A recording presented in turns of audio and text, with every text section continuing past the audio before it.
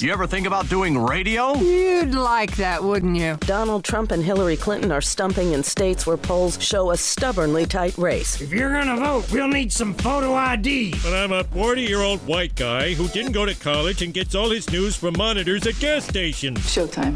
Hi, everybody, and welcome to NSS. This is the Reynolds Report. Singer Michael Buble and his wife Louisiana announced Friday that their 3-year-old son Noah is battling cancer. They said in a Facebook post that he's currently undergoing treatment, but they didn't elaborate. Quote, "We have put our careers on hold in order to devote all of our time and attention to helping Noah get well. At this difficult time, we ask only for your prayers and respect for our privacy. We have a long journey in front of us and hope that with the support of family, friends, and fans around the world, we will win this battle, God willing."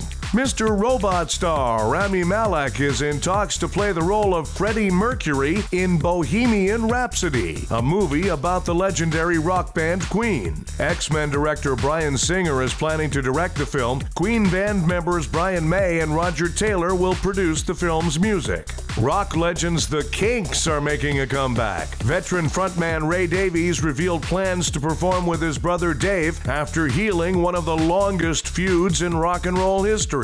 And the pair intend to get out on the road, hinting at a huge festival date next year. The band, which also included Mick Avery and Pete Quaife, enjoyed huge success in the 1960s and 70s. Doctor Strange is the #1 movie in the country right now, but not everyone is a fan, especially not Dr. Bill Strange, MD. No, it's not me. Thanks for calling. Hi folks, Bill Strange MD here with a message for people who keep showing up at my office expecting to meet a superhero. Yes, I am Dr. Strange, but not that Dr. Strange. So if you can stop disrupting my workday to ask, where's your cape? Or what's it like to levitate? Or will you show me how to shoot energy bolts? I'd appreciate it. I have a busy schedule, stopping every 3 minutes to respond to stuff like, you look fat for a superhero, or do all sorcerers have that much ear hair?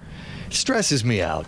So to recap, yes, I'm Dr. Strange, but not the Dr. Strange. And hearing comments like, do the other Avengers call you Grandpa? Or are you crying? It's really starting to affect me. Okay, thanks. Gotta go. Somebody named Loki is in the waiting room. Hello, this is Dr. Strange. No, not that Dr. Strange. Game of Thrones author George R.R. Martin campaigned for Hillary Clinton in New Mexico. He hopes a Clinton presidency will give him more ideas for his stories about a land ruled by an evil queen. Donald Trump was speaking at a rally in Reno when a disturbance broke out and 2 Secret Service agents hustled him off the stage. They jumped into action and grabbed him like he was a woman's privates. Meanwhile, Trump is rumored to have had an affair with a former Playboy playmate while he was married to Melania. Hillary Clinton condemned Trump. Bill Clinton offered him a high five. Chicago had a victory parade for the Cubs. It was an unforgettable event that you'll someday tell your grandkids about. Oh, wait, Trump's gonna kill us all in a nuclear fireball. Never mind. A runner from the country of Eritrea won Sunday's New York City Marathon. He also won the title of being the only person who's ever heard of the country Eritrea. Neiman Marcus is selling a turkey dinner for $500. The turkey is specially seasoned with the tears of poor people.